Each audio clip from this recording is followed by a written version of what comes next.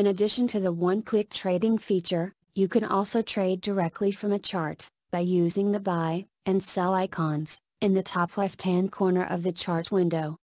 In order to use these icons, you first have to set up your default chart long strategy and your default chart short strategy in the Brokerage Plus module. The process is the same as the setup of your one-click order entry template, which enables you to buy via right-click. If you have not yet set up your one-click order entry template, follow the steps in the specific tutorial first. If you have already set up a one-click order strategy, go to the toolbar, select New, and then Brokerage Plus. Connect to your trading account, or our in-house simulator, by selecting Connect and making your choice.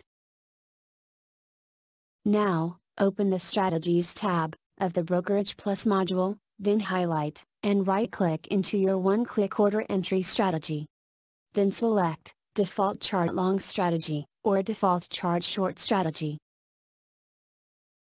To trade via the buy and sell icons, simply click on the icon, then select the price you would like to buy or short the stock at, by clicking into the location on the chart. Your default chart long strategy, or default chart short strategy, will now automatically be applied.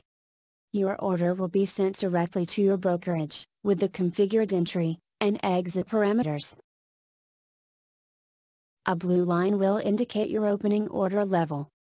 A red line will indicate your stop loss level. A red line will indicate your target price.